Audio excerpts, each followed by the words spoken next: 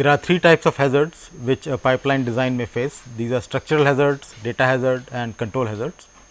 We started with the design, where by the process of design itself we took care of structural hazards. That means, enough resources were introduced so that there are no structural hazards, but the problem of data hazard and control hazard is still there in the design we have talked of. Today we will see how to handle data hazards in particular. Initially we will see that how we can introduce no ops or bubbles in the pipeline, so that the functionality remains correct, and then we will try to introduce techniques of data forwarding and improve the situation. So, first we will examine the question of stalling the pipeline in detail. For different types of instructions sequences, what is the number of stall cycles required, and at which instant or in which cycle do we need to introduce a stall. We will see what additional control circuitry is required to actually cause these stalls to be introduced. Then we will define the conditions which needs to be detected in order to exercise this control. After having done that, we will talk of data forwarding. So, that is a technique where you sort of bypass the register file and pass on the data from one instruction to other instruction as early as possible. So, that requires additional paths. We will see what these are. Once you introduce additional paths, you need additional control, and that is what we will see next. Finally, we will see that in spite of introducing data forwarding, you may sometime need to stall. So, under those cases, how stalling is done. Okay, so, here is the pipeline data path which we had designed in the previous lectures, and you would recollect that all we had done was taken single cycle data path and introduced interstage registers. And after introducing controls, this is how things looked. You have data path and control, which is much the same as single cycle control, but again we make the control signal pass through the interstage registers, so that they are applicable at the right time. Okay. Now, let us look at the issue of stalling when you find a pair of instructions which are data dependent. So, suppose you have an instruction which you are calling ith instruction, which is a load instruction storing something in T1, and immediately an add instruction follows which is trying to read T1. So, we had earlier seen that this instruction which is following load instruction I plus 1 would be able to begin with delay of 2 cycles. Okay. And the picture which I had shown earlier was this, where we said that this cycle goes waste and this cycle goes waste, and this instruction starts after a delay of 2. So, that register read for second instruction and register write for the first instruction happen in the same cycle. This makes sense when reading and writing of register file is being done in a single cycle. First half of the cycle you write, second half of the cycle you read. In that case, the value which is being written, let us say in middle of the cycle here, is getting read in this, and the data is correctly forwarded. But this picture is not quite correct, because what will happen is that in this cycle, remember that in this the horizontal axis is the time axis. So, in this cycle instruction I plus 1 will get fetched. Okay. So, IM cycle will get complete, and it is the next cycle which will get actually held up. So, the correct picture is to show like this, that IM, this I plus 1 instruction is in the fetch stage here. Okay. It is in the instruction memory. Then the next cycle what one would expect is RF cycle, but it cannot read correct values here. So, it is this we want to prolong. So, this instruction would remain in RF stage for 3 cycles, and it is only the last or the third one which will be fruitful, where actually you will read values and proceed further. Okay. So, this is the way you will actually implement delaying of instruction. So, it is somewhere in the middle you need to delay. You got the instruction in the pipeline, you notice that you cannot proceed forward, you get stuck at RF stage, this instruction stays there at that stage, and then 2 cycle later it proceeds normally. So, now we can view the same thing. You remember that we discussed that pipeline can be seen in 2 different views. In one you show instruction by instruction, okay, and have horizontal axis indicating the time. So, for each instruction you could show which stages it is passing through in different cycles. The other approach is to show all stages and have the snapshots of the pipeline in different clock cycles shown one after another vertically. So, if you do that, this is the picture which will emerge, and it will throw more light into what is happening in the pipeline. So, these are the 5 stages, and what we say here is that at time t, in cycle t, let us say the instruction I is here in the ALU stage, okay. Then clearly I minus 1 and I minus 2, the previous instructions have gone ahead, they are here. I plus 1 instruction, which is our add instruction, that is where the trouble is, it has reached this point, it has reached RF, and I plus 2 has reached IM now. So, from this cycle we will trace what happens in subsequent cycles. So, you would also notice that I have not shaded these 2, because these stages or these cycles of instruction I plus 1 and I plus 2 will not be able to complete, and these 2 instructions will remain stuck. So, it's remember that it is not only I plus 1 which gets stuck for 2 cycles, it is the one which is following. So, everyone behind the instruction in the queue gets held up.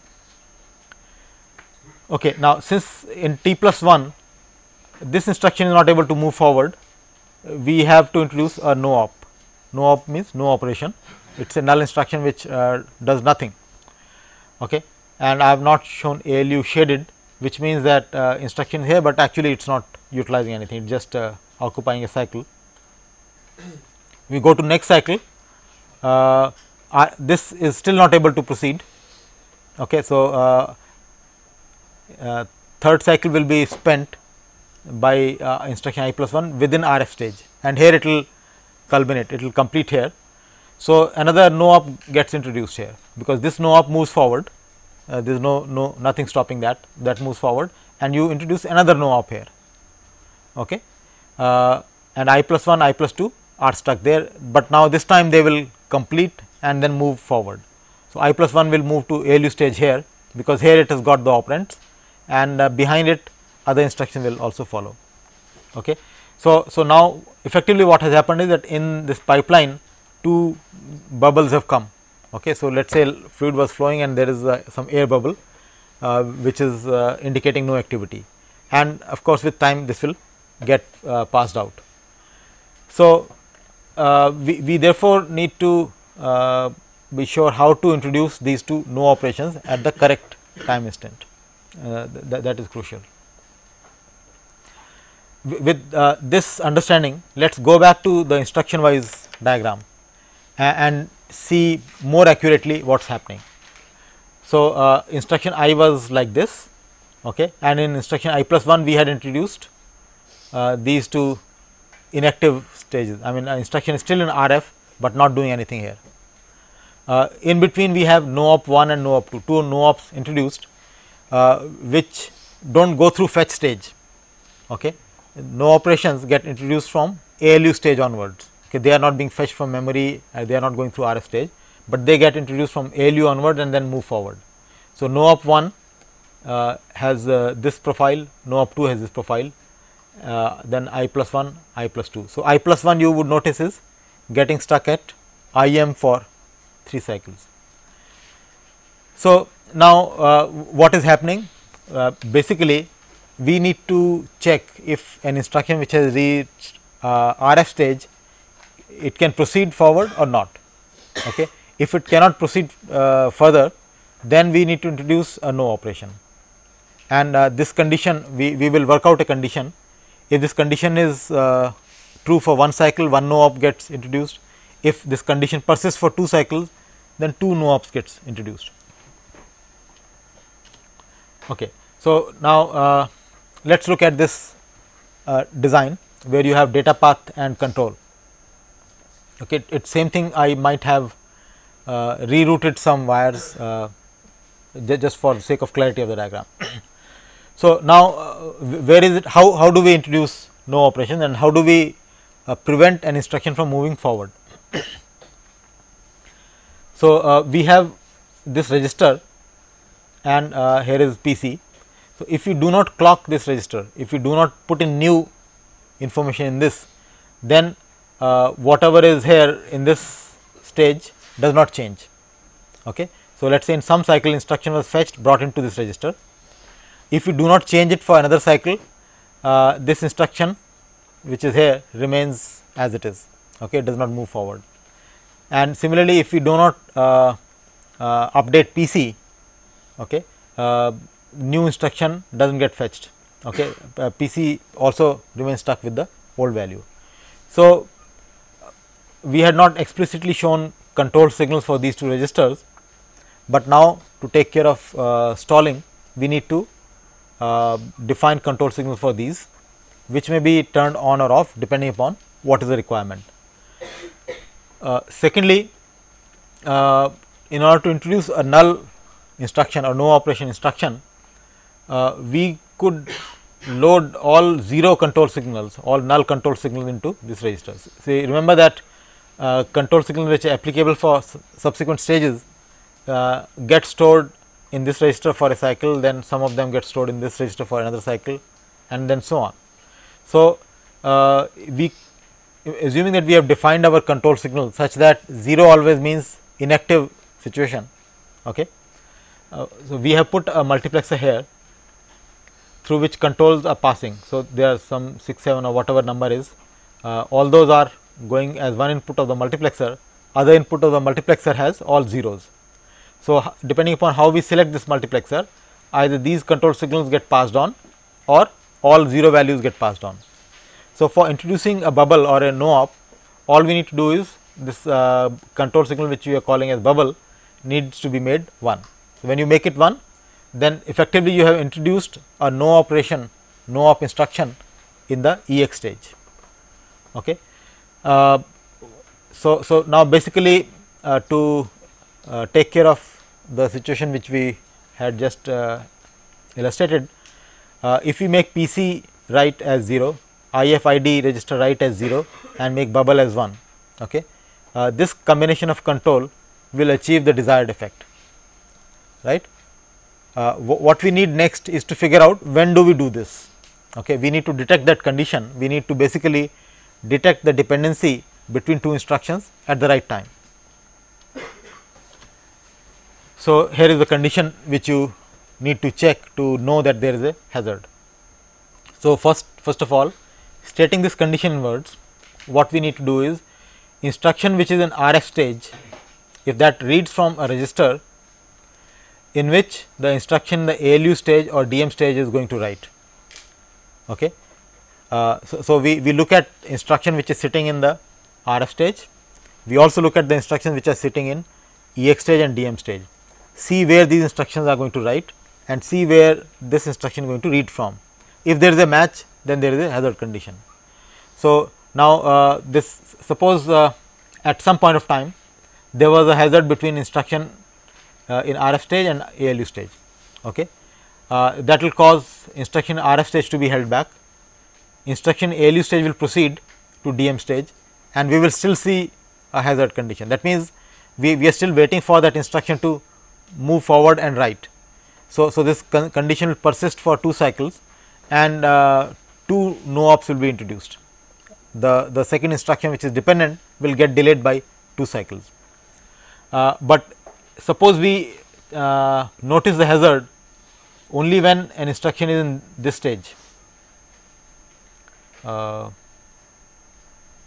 No, I am sorry, in this case you will always first see it here and then here. So, actually the way we have described, in this there will always be 2 cycles introduced, because any instruction on which something is depending will pass through this stage and on 2 occasions you will see this condition. Okay. Now, how do you precisely check these conditions? I am introducing some notation here. There is register name, okay, this is the interstage register, and following the dot there is name of the control signal, Okay. So, what we are saying is that instruction which is stored in this register IDEX. So, that means instruction is actually in EX stage. Okay. Instruction in EX stage has this RW signal active, that means it is an instruction which is going to write into register file. Okay. It could be a load instruction, it could be a R class instruction, and one of these two condition is satisfied, this or this, and this is where we are comparing the register addresses. So, we are comparing RS address in IFID, that means the instruction which is in RF stage has a source register which matches with RD specification of instruction which is in the ALU stage. Okay. Or this destination is matching RT. So, one of the two may be matching, the destination here is matching with RS or RT, or the second part of the condition, we instead of IDIX we check with EXDM. So, that is instruction sitting in the DM stage.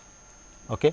So, if that instruction intends to write and there is a match in the source and destination register. Now, there is one little catch here, is that we are trying to make sure that the instruction which is ahead is going to write, but we have not really put the condition which says that instruction which is behind actually reads the registers, because we know that some instructions like jump do not read the registers. Okay. So, there is no point in trying to hold back a jump instruction. So, therefore, this condition needs to be refined little bit, so that you check it only if the instruction actually reads the registers.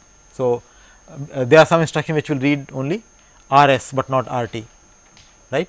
So, we need to take care of those, but I am omitting those details. Okay. So, if there are two conditions which are corresponding to two parts of this condition. Another point which must be noticed is that when we are looking at RD field in the instruction here, this one or this one, we are assuming that two alternative destination addresses have been multiplexed. So, what I mean here is that these two addresses are multiplexed here, and then we are checking it here or we are checking it there. Okay. For some reason, suppose you had placed this multiplexer somewhere else, you can do that logically. It will have influence in terms of number of register bits and clock cycle and so on, but technically it is possible. Then in that case you need to check with both. Okay. But advantage of having multiplex is showing up here also, that we need to check only one field here or there. I am sorry, this one or this one or this one or this one. Okay. So, this is the condition which needs to be checked, and once this condition is true, we need to set those IFID write signal, PC write signal and bubble signal. Any question on this?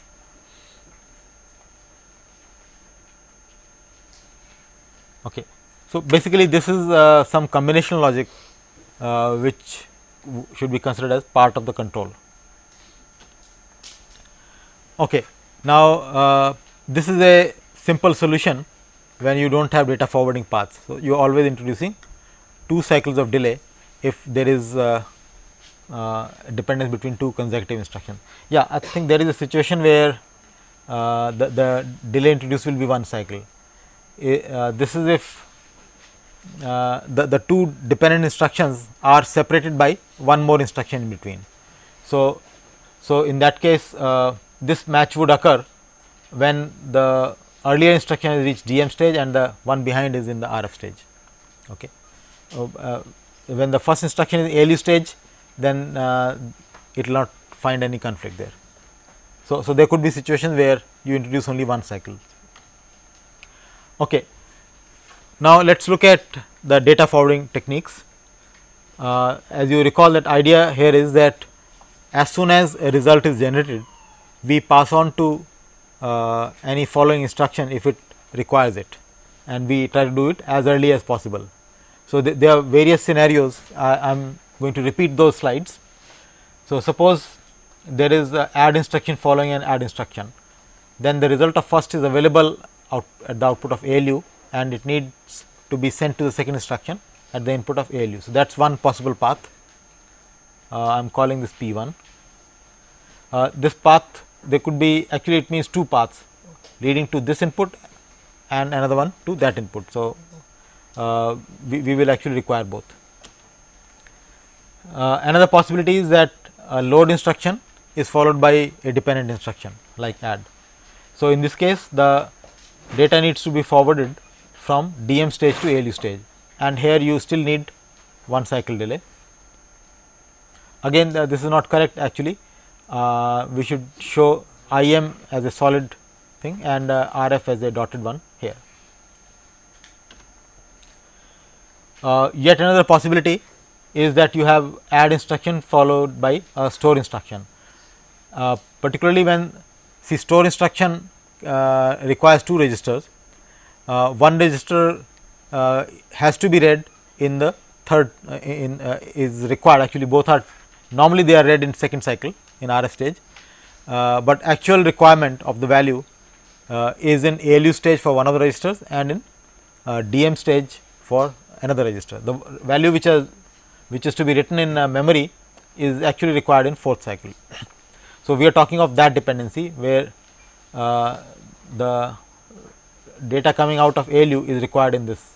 Okay. So, now we do not pass directly from ALU to DM because that is no longer available, that value would have moved to next stage. Okay. So, we will have to tap it after the DM stage and get it to input of the DM. And fourth possibility is that you have load followed by a store. So, output of DM goes to DM. So, now these we have these paths. Okay. This slide actually summarizes all of them. You have P1, P2 and I am looking at P3, P4 together. So, P1 goes from ALU output strictly speaking from the output of EXDM register to ALU input 1 or 2. Then P2 goes from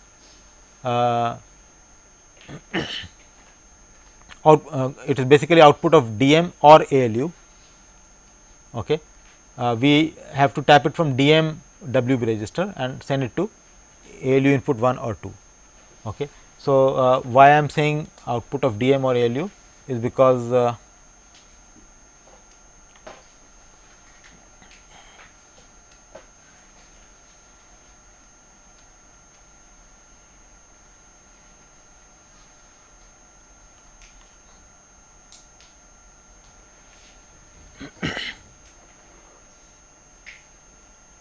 okay, well it's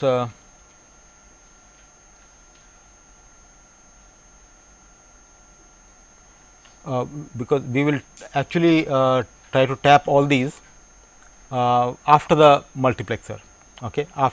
Basically there is a DMWB register.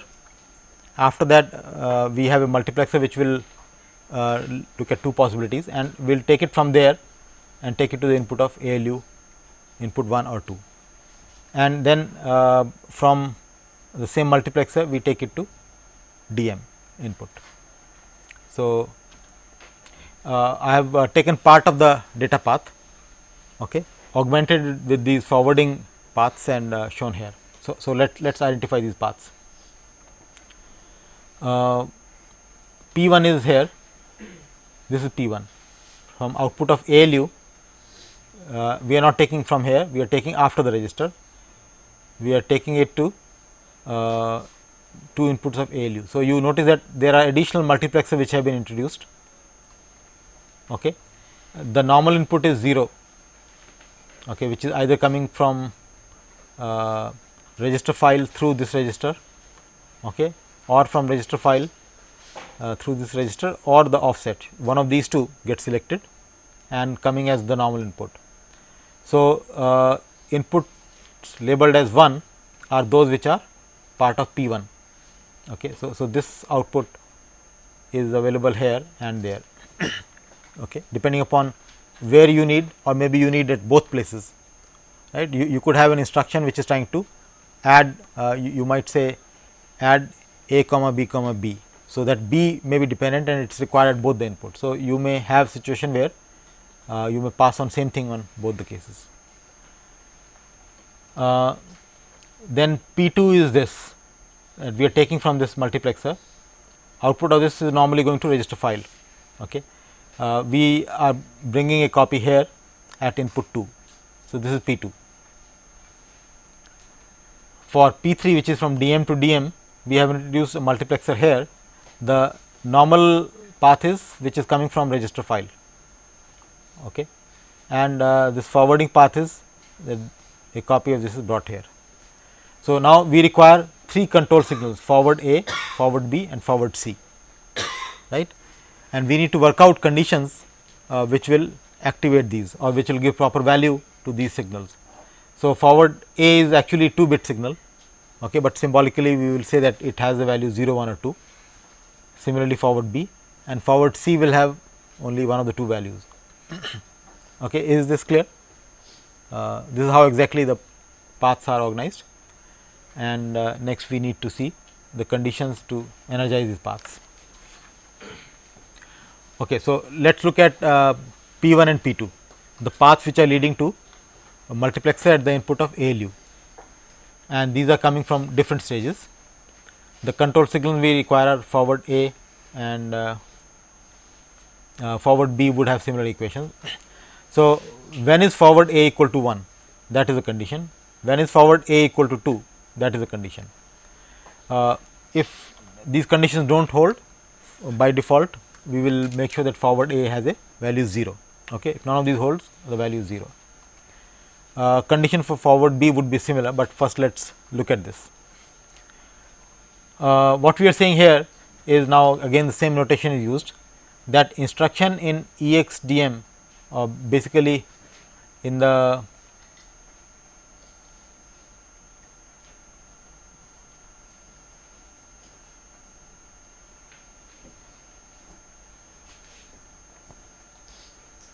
instruction in EXDM stage intends to write in the register file, okay, and it is intending to write in a register which is not address 0.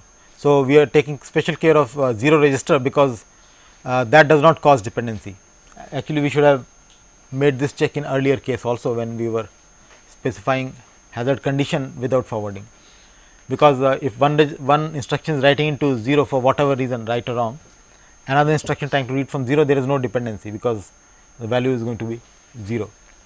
So, we are checking here that this instruction intends to write, it intends to write in a register which has non-zero address, and that address is matching with RS of the instruction which is currently in the ALU stage. Okay. So, the instruction from where we are picking up the data, obviously that has reached here, okay, it is this value we are feeding back. So, instruction here intends to write into some register from where the instruction here intends to read, that is what we are checking. Similarly, this is forward A equal to 2, if in DMWB stage the instruction which has even moved further intends to write into non-zero register, and that matches the destination matches the source here. Also, we need to make it 2 when it is not 1. Okay. Imagine that there is some instruction in this stage which is reading from some register, where instruction here is trying to write as well as instruction here it is trying to write.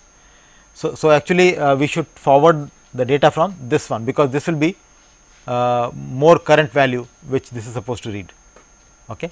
Because if this writes into some register, the instruction here will overwrite over that, and it is that value which will be latest and should be read by this instruction.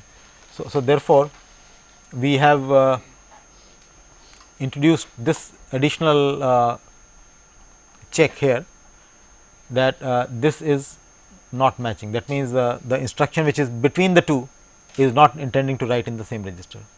Okay. So, that is required, so that we read the latest value only. Okay. The condition for defining forward B will be exactly similar.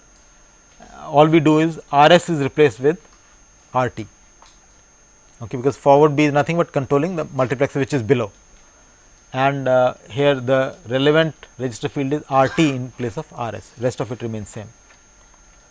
So, this was for data forwarding paths P1 and P2.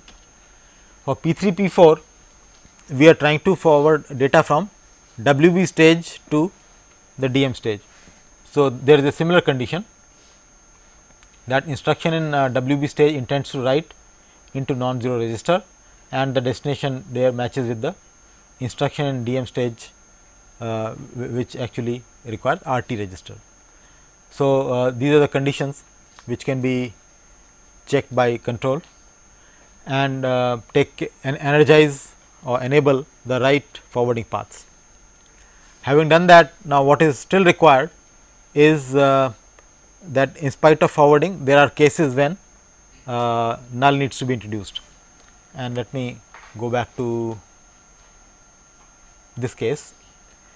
So, the only time this happens is that the earlier instruction is a load instruction, okay, because that is the only one which writes where the result is ready after fourth stage, and the following instruction needs the result in the ALU stage.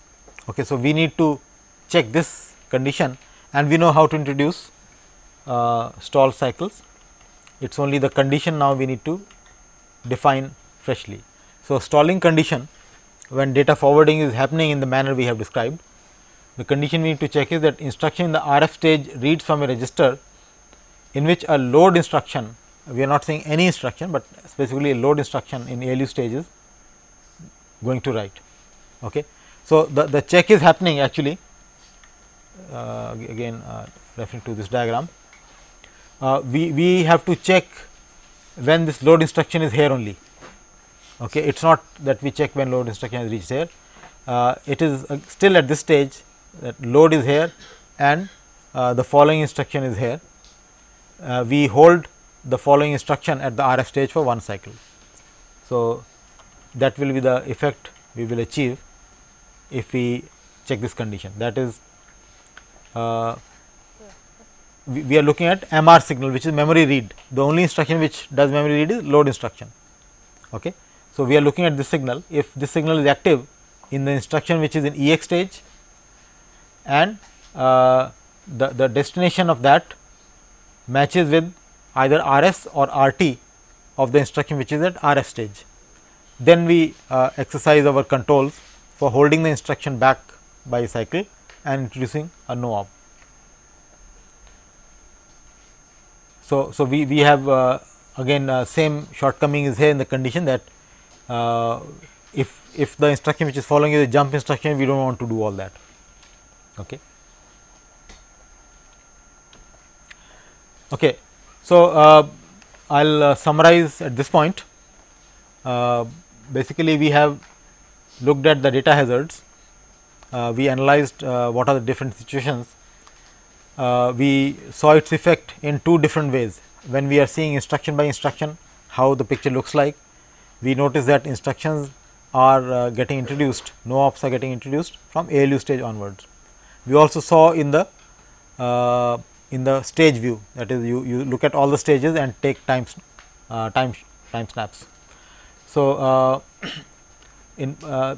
this was seen in two views to get a clarity of the situation, and we identified how we are going to introduce stall cycles, okay, and no ops are inserted. The control signals were defined for that. Then conditions were defined which check the hazard and activate those control signals. Then to improve the performance, we talked about data forwarding paths. Okay, there were three types of data forwarding paths, actually four, but two of them we considered together, P1, P2, P3, P4.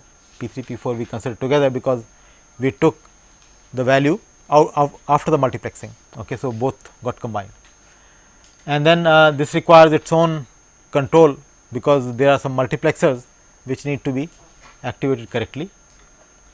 Further, there are still situations where stalls are required, and we defined conditions for introducing stalls and along with the data forwarding. So, basically the conditions which we developed for stall in the end would be used in place of the condition we developed earlier. Okay. So, if you do not have forwarding paths, then there was one set of control condition. If you have forwarding paths, then you need two things. You need control signals to select these multiplexers correctly, and also in special cases introduce the stalls. So, if there are any questions, I will take that, otherwise we will stop here. No questions? Okay, thank you.